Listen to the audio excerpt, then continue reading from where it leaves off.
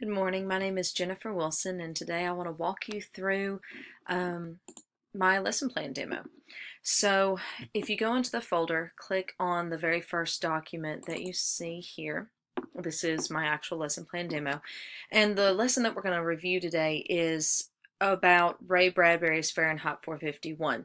At this point in the unit, the students have already read Fahrenheit 451. We've pretty much done all the work with it, but this is at the very end of the unit, so this is the culminating final project for them. So the first thing, of course, we want to address are the standards. We're going to focus on three. Two of them are writing standards, and one is a speaking and listening standard. The essential question, how does the use of censorship affect our view of society and culture as it applies to literature? Again, my main focus with this is to have the students become more invested in their time spent on literature. So let's look at how it affects their world and the censorship that can occur from that and the banning process itself. So learning targets, the students are going to be able to write arguments in order to support claims that certain works of literature should be banned based on their knowledge from Fahrenheit 451. They're going to be able to use technology to produce a written project, the poster, and a digital media project, which is the commercial. And they're going to be able to strategically use digital media to create everything. So as a warm-up, I want the students to basically do what we do every single day. My students keep a journal, a running journal, and they come in. They know to sit down, write the date and the quote that's on the board, and then they analyze the quote. They have to agree or disagree with what they think the quote is trying to tell them, but they can't just say I agree or I disagree. They have to use only third person pronouns, and they have to use the context of the quote and the words from the quote themselves to be able to analyze it. So it gets a pretty deep discussion sometimes, and then one student will come up and actually do the discussion. They'll lead it. Then I want to show them this very short, it's only 2 minutes maybe, of the video about book banning. It gives you some pretty cool insight into some books that you would have never thought would have been banned and why they were banned. So very quick, very painless, but it gives them some background. So on the first day, we want to do this class discussion with the warm-ups, and then have the students get into a group of no more than 5. And then you want them to just kind of discuss the pros and cons of banning books and the influence of censorship in general on society as it relates to Fahrenheit 451 especially. And then they're going to make a quick list on butcher paper that you give them, and then they just post it around the room. This is like an anchor chart for them to reference later. So then, since it's the first day, we want to discuss the actual project itself using the handout that I've given you here, and I'll go over that in a moment. And then you're going to allow them the last few minutes of class to start troubleshooting with their partner, what book they would like to target. Then days 2 through 4, in this order, they're going to continue the discussion of the book they've chosen to target. Then they're going to go to the computer lab and use the questions to ask themselves, handout that I provide you here, to guide their thought processes. They have to basically look up the answers to the questions or do a self-reflection to answer the questions. Then that kind of fills in the void for their reflection and their research. So then they're going to write a 1-page minimum reflection over why they chose to ban their particular book and what message they're trying to censor by banning it. Once all of this is complete, then they're going to brainstorm how they want to create their commercials and poster. Again, I gave you a link to the Truth TV commercials. This is very, very brief, very quick. You can kind of view it ahead of time. I gave you one that I thought was pretty interesting, but it shows them the Truth TV of if commercials were honest about their product, kind of thing. And then day 5, we want to use this to dedicate time to explaining different technological platforms for their digital media section, because I know my students don't really understand a lot of it. So for the poster, I said, okay, you could use Microsoft Word, Microsoft Publisher, Canva, and I give you a Canva tutorial if you're not familiar with this.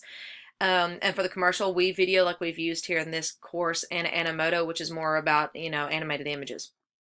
So students are allowed to use whatever as long as you deem it appropriate, and they explain it to you ahead of time. Software isn't important, as I noted here.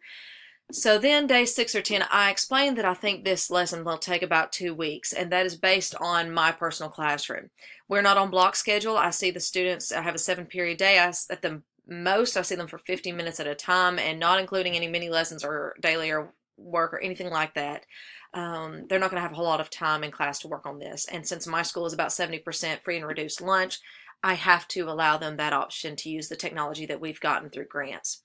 So of course they'll have their assessment, which is based on that rubric that is included in the handout. So very quickly, I just want to go, if you will click, let's start on questions to ask yourself real quick.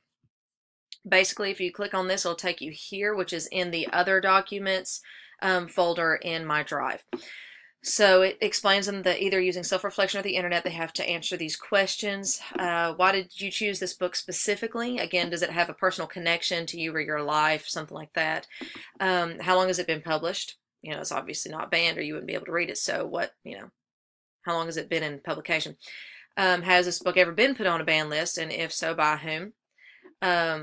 What was the author's purpose in writing this particular book? This is going to be difficult for them to find, but if they can find it, I think it'll make it a little more interesting to them.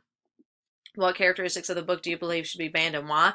And then I want to take it a little farther and have them connect with it on a personal level. I want them to look at what social media platforms, so the ones they use every day, Snapchat, Facebook, Twitter, Instagram, whatever they use, which one of those carry the same message, to a degree at least, of what they're trying to ban in this very book, just to kind of, you know, bring it home for them. So then again, in the other documents folder, if you go back to the anchor document of the lesson plan demo, you can find it here or in the other documents. But in the censorship and banning of children's book final project, you'll see this handout that you can give the students. In this handout, it does a brief overview, so in case they need to be reminded of why they're doing it or what they're doing it for, you know, this is kind of their anchor sheet that they can keep with them. And then it gives them the minimums for the poster, how big it has to be, the text it has to include, the 3 images that you want them to have, that it has to incorporate ideas from both members of the group. That drives me crazy. I don't like group work where, you know, one person does all the work and everybody gets the credit. As a bonus, I want them to try to find a way to incorporate their social media platform that they associated with the message. And for the commercial, a lot of it's the same, but it has to be a minimum of 2 minutes long, has to incorporate ideas from both members of the group. It has to include a minimum of 3 images, can be the same from the poster. Again, connectivity, that's fine. Has to use sound. I don't care if it's music, sound effects, their voiceover, whatever the case may be. And again, incorporating that social media platform. Here is their rubric that they can go by. Again, it's pretty self-explanatory, to be honest with you. I try to make it pretty simple. But if you'll look here, I put, this is a summative assessment worth 1 major grade. That may not seem like a lot to some people, but in my class, a summative assessment on a major grade, their major grades create 50% of the class. So for a major grade to go in, it really hits their grade hard. So whatever, it's fine if you want to make this 2 major grades or whatever the case may be. However, it balances out to make sure they're invested in it, because this is a final project for the unit. So that's pretty much the lesson plan demo in 10 minutes or less. If you have any questions, don't hesitate to email me. And if you choose to use this lesson in your classroom, please let me know how it goes. Thank you, and I hope you have a great day.